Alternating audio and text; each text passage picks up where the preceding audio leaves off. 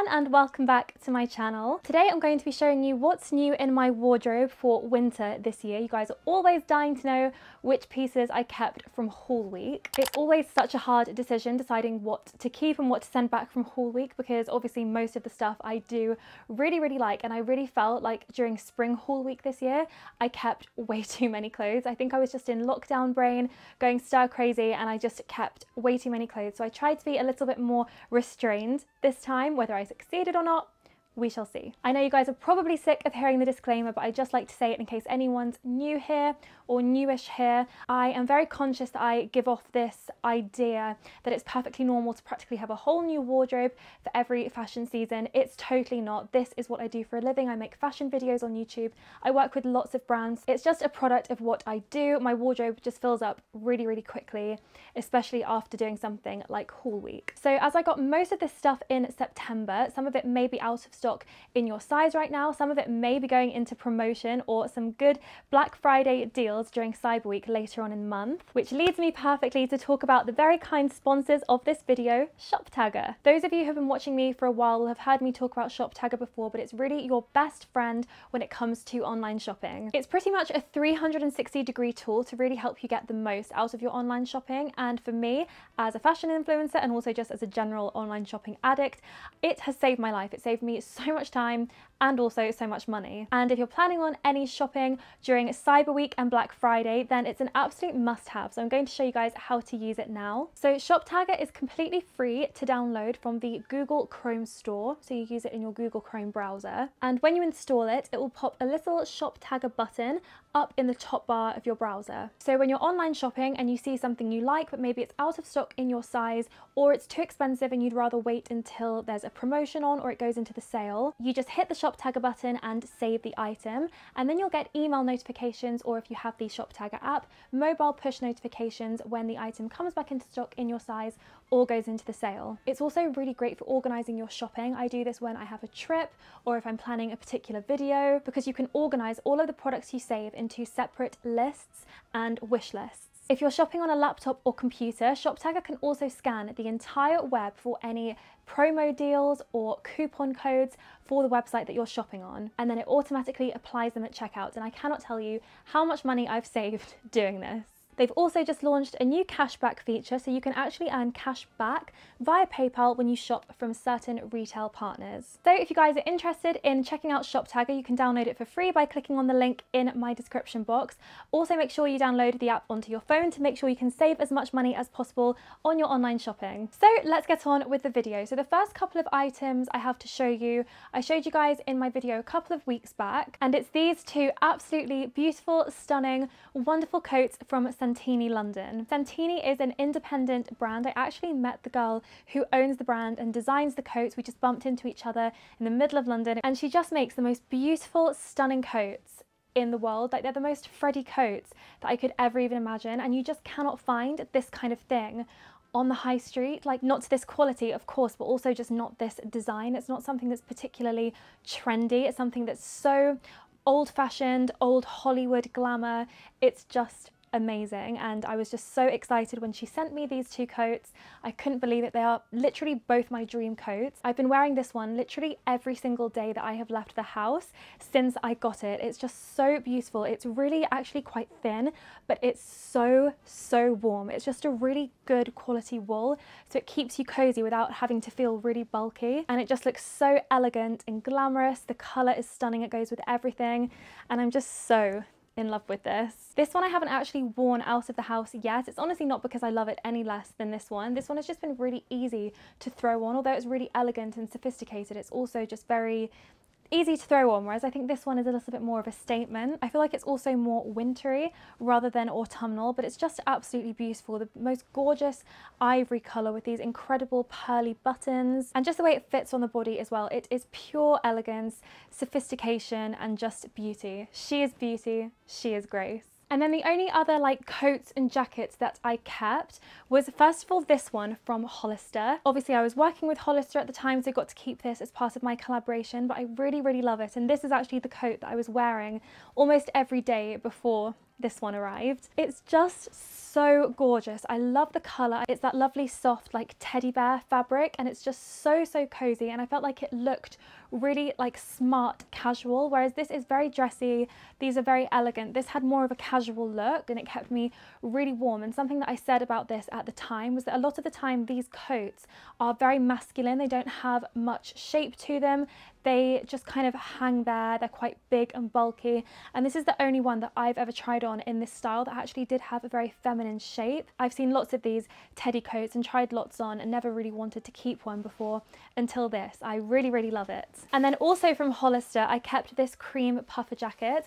I honestly just couldn't resist this, mainly because of the inside. It's lined with the most beautiful, soft, cozy faux fur, and I just thought it would be perfect for those days where you're just kind of like popping out to the shops, or maybe I'm popping out to the gym and you don't really obviously want to show up in like a fancy coat and looking all dressed up, and this would just be something that was really practical and warm and cozy, but it does also, I think, look very like polished and chic, just kind of like an off-duty look, because it's such a lovely like sophisticated colour. Before I open up my wardrobe, I'm going to show you a couple of new pairs of shoes. First of all, I'm sure it's going to be no surprise to you guys that I kept both the Stuart Weitzman over the knee boots and the ankle boots. I just couldn't honestly envision ever finding a more perfect pair of each boot. Lots of you guys will know this, but I have been on the hunt for the perfect pair of brown suede over the knee boots for about 3 years, and these just ticked every box. They are crazy expensive, I know, but when it's something that you know you're going to wear so often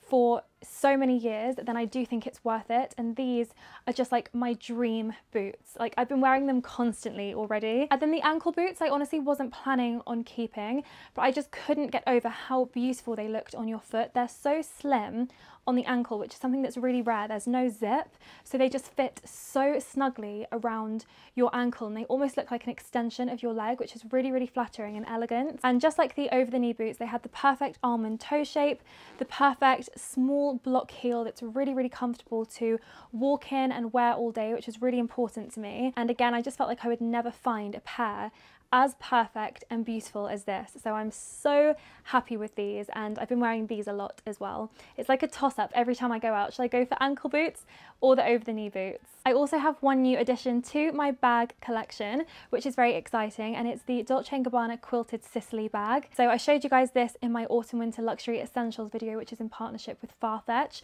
Luckily this was part of my collaboration with them, which made the decision to have it a lot easier, obviously, but that honestly doesn't mean that I just like choose things willy-nilly and I just take things and don't really think about it. I still have to make careful decisions because I don't have that much space, so I don't want to get something that I'm not going to use, which is going to be taking up space and creating more clutter. But the reason I felt this would be a good choice is because I have the Dolce & Gabbana Sicily bag just in like the pinky nude colour, and I love that bag so much. I think it's so classic. I use it all the time and it goes with so many outfits. And although it's the same bag, it's obviously a different colour. It has this amazing quilted leather, and I just thought it looked really cool and updated and would be a lot nicer for autumn winter, whereas the other one could kind of be my spring summer bag. It's really versatile. The colour can go with anything. You can wear it as a day bag, you could also have it as an evening bag, and I just think it's such a classic style. And even though quilting is kind of a trend at the moment for clothing, I feel like in bags quilting has been around for ages, so I just felt like it was something that was really classic that I would just love and use for years. So I'm really happy with it. It hasn't had its first outing yet, but I'm very excited to take it out. It's just so beautiful. So as you guys know, every time we go from spring summer to autumn winter, I kind of switch out my wardrobes and give them a little reorganize, because I like to have my current wardrobe in these two cupboards and then have these two as more like storage. So I'll give you a little glimpse of my wardrobe because I'm just quite pleased. It looks really free, like there's not too much in there, and there are a couple of things that need to go in there that I've kind of left out because I might do another mini clear out of my winter stuff, because I didn't really touch my winter stuff in my last clear out, because I'm really liking how much space I have and how it's not all crushed together. It's just really refreshing for me because normally all my stuff is just like jam-packed in and you cannot even see anything. So I'm just really happy with how it looks. I've got my bottoms here, dresses and like longer things in the middle, and then some blouses, jumpers. I do have some jumpers that are hung up in the other wardrobe because they wouldn't all fit.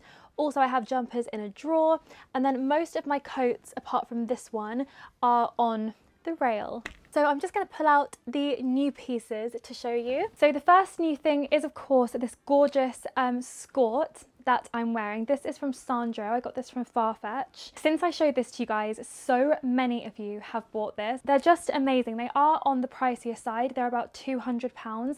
But as I've told you guys repeatedly, stuff like this that is versatile, that's classic, that you can wear with so many different tops, that is a nice like autumn winter staple thing for your bottom half, is really, really rare. And since I got these from Topshop last year, I have worn them so much, like literally to death, and I get messages all the time and comments saying I regret not buying these so much. And in all of my searching and shopping this autumn, these are the only bottoms that I have found that I would say to you are must-haves. They just have the absolute perfect fit, the perfect shape, the colour is fantastic, it's so autumn winter, it looks so appropriate for the season. You can wear them with tights over the knee boots, you can wear them with jumpers, blouses, any kind of top really, and they just look so classic, so put together, and really, really stylish as well. And I just absolutely love them. They're definitely one of the best purchases that I have made this year, and they're going to be one of those like staple things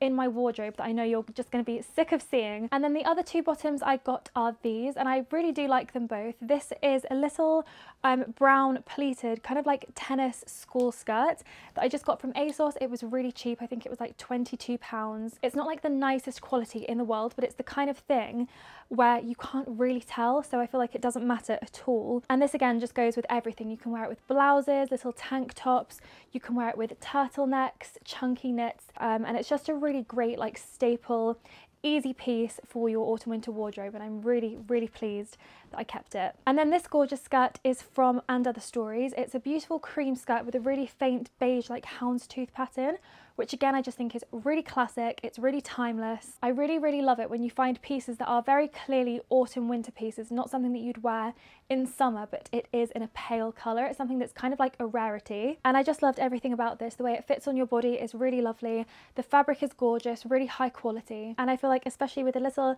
kind of camel or beige turtleneck top, it has such a 60s chic autumn winter style. Next I kept these two absolutely gorgeous knitted dresses from Abercrombie. I feel like my Abercrombie haul was probably my favourite haul of the week. It was the haul where every single thing that I put on my body I just absolutely loved, even the things that weren't typically my style. They just fit well, they felt amazing, and I just honestly wanted to keep everything. But I ended up keeping these two dresses because I thought they were amazing autumn winter staples.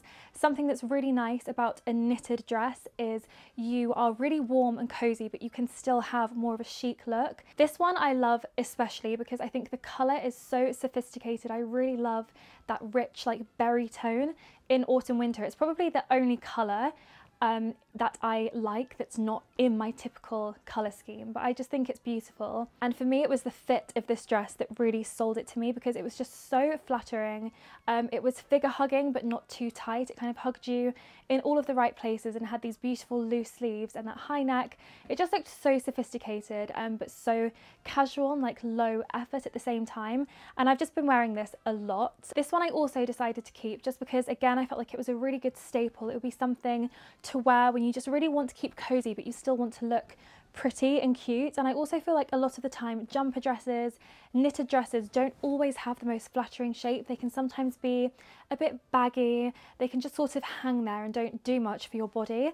But I just really liked the way this looked. I felt like again it was nice around the waist but nice and loose around the bottom. It had nice sleeves, beautiful fabric, also a lovely colour as well, as I do like to keep to more of a light scheme. Then also from Abercrombie I could not resist keeping the cape. I was really torn. I didn't know whether to keep this one or the cream one, and in the end I did decide on this because I don't know, even now I'm almost like not sure of my decision. And you know, the cream one's there, maybe I'll add it to my shop tagger and see if it goes into a good deal for Cyber Week. I think ultimately I just felt like a lot of my autumn winter coats and jackets are white, cream, beige. They are all very light colours already, and so I felt like this filled more of a hole, more of a gap in my wardrobe, and I just love it so much. I think it looks so incredibly chic. I just think there's something about a cape, like a wraparound shawl, that just looks so glamorous but so effortless at the same time. And the good thing about this is, although it's kind of like a shawl cape, it does actually have a really good structure. So it's not just like a blanket that you're wrapping around yourself. It does have a fit like around the shoulders, so you know exactly how you're supposed to wear it and it doesn't fall off. I think it would also look really amazing like tied around the middle with a belt, with like some over the knee boots.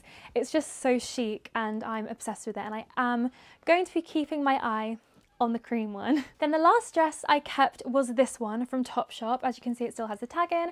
I haven't had the chance to wear it yet, but I just could not send this back, and luckily I did have some Topshop voucher because I am working with them at the moment, so I was able to get this with my voucher, and I just adore it. I think it's so unique, it's so different, it's something that I think is really standout. I love the colour, this really warm, delicious cream colour in this lovely, soft, like buttery faux leather. I feel like it has a very 60s vibe, especially with the button down, with some over the knee boots, of course. I just felt like it was really different, and it struck the perfect balance between feminine and kind of cool and out there, which is something that I strive for in my outfits. And I think this will look so amazing, especially with this bag. Look how cool that looks. This bag is from And Other Stories, by the way. I will also link it for you guys. It's not brand new. I got this in the summer, but I just think it's gorgeous. Such a cool, trendy bag, but it actually looks sophisticated with that faux croc and this really gorgeous brown colour. And then finally, I just have a couple of tops, blouses and knitwear. So first of all, I got these two tops from And Other Stories. I can never resist And Other Stories. I really can't. It's just one of my favourite brands, and I just love everything I have from there. Everything, especially their knitwear, but I did actually get a little bit restrained on their knitwear because I just thought, you know what, I love the things I already have. I don't need any more jumpers. So I ended up getting, first of all, this blouse, which I think is absolutely beautiful, and I just thought it was so lovely that it was pink, it was floral, which are two things that are very spring, summer, but yet it's very clearly an autumnal blouse. I think it's probably because it has that nice kind of berry maroon shade in it, but I just think with a brown skirt, you know, with like this skirt, it just goes absolutely perfectly, and it's nice to wear something in autumn winter that isn't a jumper or isn't a turtleneck. It's nice to have a little bit of variety and also a little bit of colour, because especially for me in autumn winter, my colour palette gets very bland, very, very neutral, which I love. But sometimes it is nice just to have something a little bit more fun and colourful, and I just thought the print was beautiful, the fit was gorgeous, it had the most lovely like fluttery feminine sleeves, and I just think it is stunning. And then the next thing I got from And Other Stories was this top. It's kind of like a knitted polo top, and I just thought that it was really cool and really different, and I didn't really have anything like it, and I thought it'd be a really nice like casual top to wear on like an everyday basis. It would just go perfectly with all of the bottoms. Initially I tried it on with the beige skirt from And Other Stories, which they just looked absolutely lovely together, and I just thought that it would be a really lovely like classic staple piece that's easy to wear, that's casual, but that's also trendy, that looks really up to date and cool. And then the last like top that I got that's not like a knitwear piece is this top, and I'm really glad that I managed to pick up a few like non-knitwear tops, because I feel like in autumn winter I do just end up always wearing like the same thing, like a high neck cream jumper, and I kind of wanted to get a bit more variety in my wardrobe and have things that were a bit more interesting, a bit more different, and it couldn't be more interesting and different than this top, I think. It's from the brand Stowed, which I picked up from Farfetch. I just think it's really cool. I love this rusty brown colour, and it's a really cute little cropped tight fit, and I just love the design. It has, I think it's called like a mandarin collar, so it kind of has like a Chinese influence, which I just think is so lovely. And then the last things I have to show you are both knitwear, but they're not like the normal high neck balloon sleeve cream jumper that I would normally buy. This time of year I really kind of wanted to avoid adding something into my wardrobe that I already basically had. So the first thing is this little cable knit sweater vest from Mango. I was going on and on about these during haul week because they are very in fashion at the moment, which I think is really exciting because I always like loved this kind of thing. Like for years I've loved this kind of style, but it wasn't mainstream enough to be able to buy something that would actually fit me and look cute and wasn't actually designed for a granddad. In fact, I'm actually going to try it on and see how it looks with this whole thing, because they're very trendy, so they will make a kind of usual boring outfit look very much more like up to date.